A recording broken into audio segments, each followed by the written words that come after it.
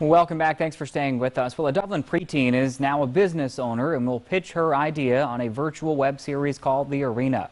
Rebecca Sanchez, one of 4 entrepreneurs selected, will showcase her business to nationally known entrepreneurs to improve her business model. 41 NBC's Patricia Wooten has the story. Most preteens are playing video games or riding bikes, but 12-year-old Rebecca Sanchez says she wanted to start a business, and it doesn't matter how old you are, you can do it too. Start with something that they think is going to get people's attention. Like, most people don't know what loofah is. Until now.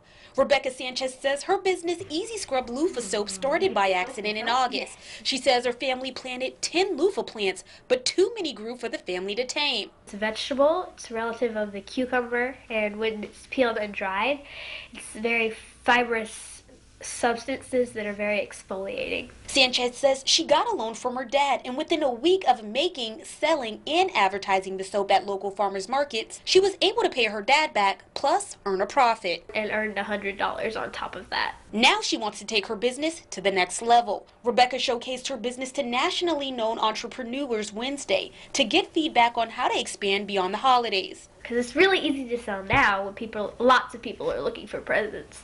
But in January, when there's not a farmer's market or a lot of people looking for gifts, it's going to be harder to sell.